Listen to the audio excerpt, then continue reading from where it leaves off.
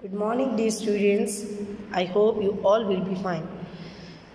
Today we will start about the application pattern. As yesterday in our task, our question number 5 was left, and I told you that tomorrow inshallah we will do in our next class. The question is, write an application to your principal for long medical leave. For this purpose, first I will tell you the application pattern.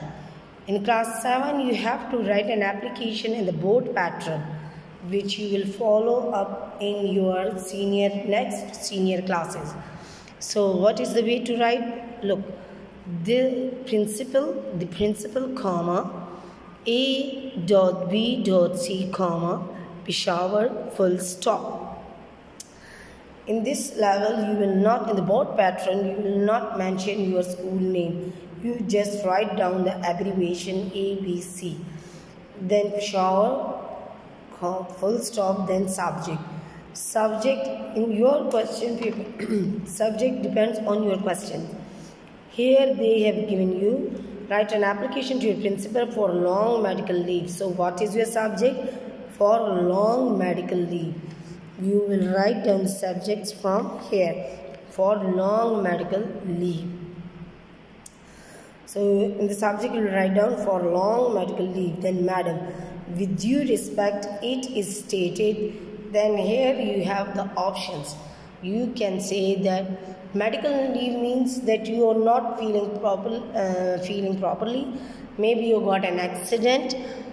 Maybe you got any kind of disease like typhoid, malaria, etc. So you are unable to attend the school. So how you will write? With due respect, it is stated that 2 days ago I got an accident. So my leg is fractured, or instead of leg you can say my arm is fractured, my shoulder is fractured. So I got an injury at my head, so I cannot attend the school. The doctor recommended me complete bed rest for 3 weeks, for 1 month, etc. Is it clear? The days can be different, maybe 15 days, 25 days, 1 month, 2 months, etc. Then you can write down, with due respect, it is stated that I got a typhoid. So the doctor recommended me bed rest for 1 month. So I cannot come to the school regularly. Therefore, kindly grant me leave for 1 month. Instead of here I've written 1 day, so you will write 1 month, 1 week, 15 days, etc. Is it clear? Then I shall be very thankful to you for this act of kindness.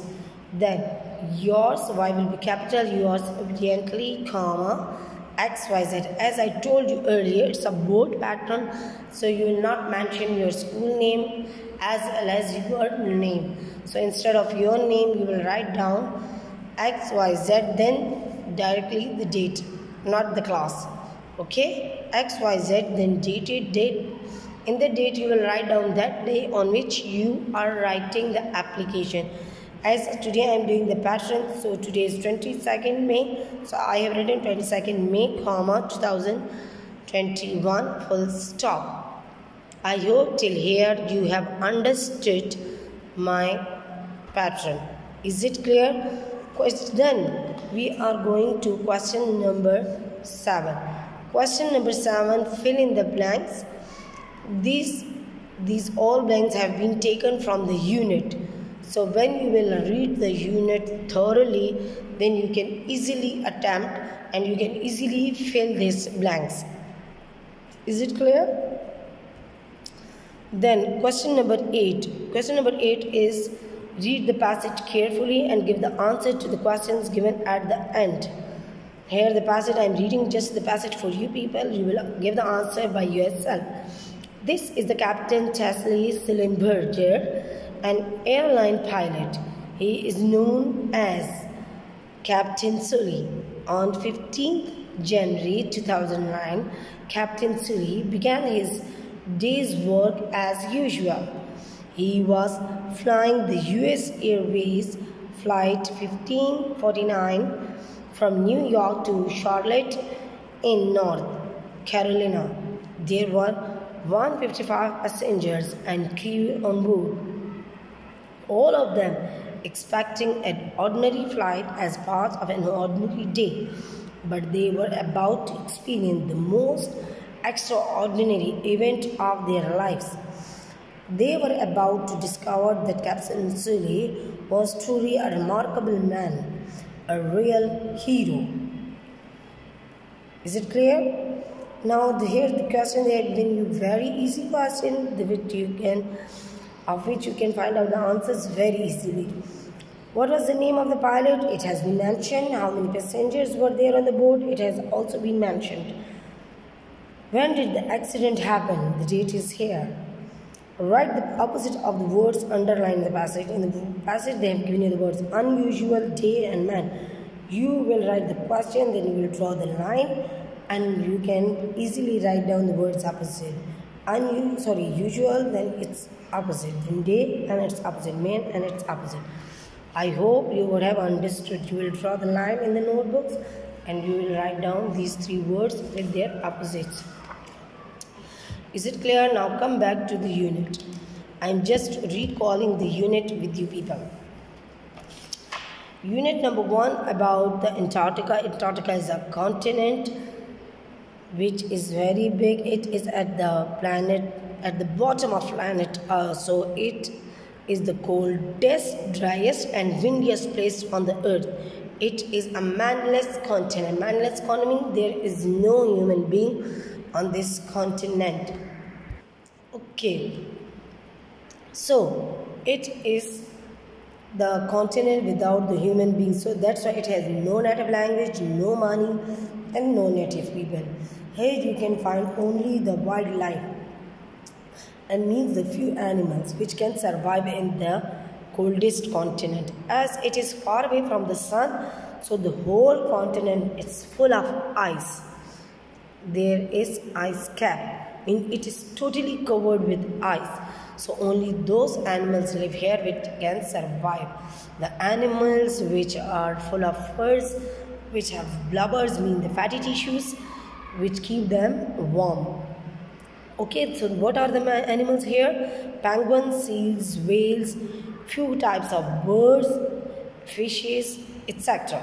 Is it clear? When you will read this passage or this unit thoroughly, then you can easily fill the blanks in the task. Then come to the page number 6. Page number 6 about the capital letters and the full stop. First, I am telling you where we can use the full stop. Here they have given you the reasons that where you can use the full stop.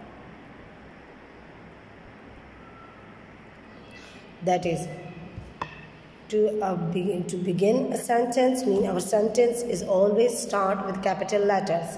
Then for the language and nationality, as you know that language names are proper like Urdu, English, French, Hindi, etc. So they all will be start with capital letter, like Pakistani language, Urdu with capital U, English with capital E, Hindi with capital H. Then for the titles of the books or films, as you can see on the television on your book, that the headings are always written with capital letters. Is it clear? Then for the name of person, place, day or month, for example Imran Khan, Alishba, Ali, they will be written with capital letters. Place like USA, Pakistan, India, Italy, France, etc. So they will be written with capital letter. Day, Friday, Sunday, Saturday, Monday, etc. Month, February, March, April, they will be written with capital letters. So for the name of the special day or festival means Diwali, Eid al-Fitr, Ramadan, etc. They will be Christmas, they will be written with capital letters. Then for the letter, only the letter I, the pronoun I, which you use for yourself, it is always be written with capital letter I. And where you use this pronoun for yourself, anywhere in the passage, in the content, you must write it with capital I. Is it clear? Most of our students, they get confused and they write the small I, which we really encircle in the papers, in the notebooks. That please don't write the small I for yourself. Write down capital I everywhere when you use it in the passage. Is it clear? So this passage is also about the capital letters and the full stop, where you have to use the full stop, where you have to use the capital letters. Is it clear? Full stop has two usage. One is at the end of the sentence must you use full stop. When you use a full stop, it means your speech has finished, your sentence has finished, your talk is completed. Is it clear? Then we also use the full stop between the abbreviations like USA. So U.S.A. As in the last video classes, I told you that we use the full stop between the abbreviation. I hope you would have understood. Thank you, class. This is the end of the class. In this page, you can easily write down the full stop and the capital letters. Goodbye, students. Have a blessed and stay safe.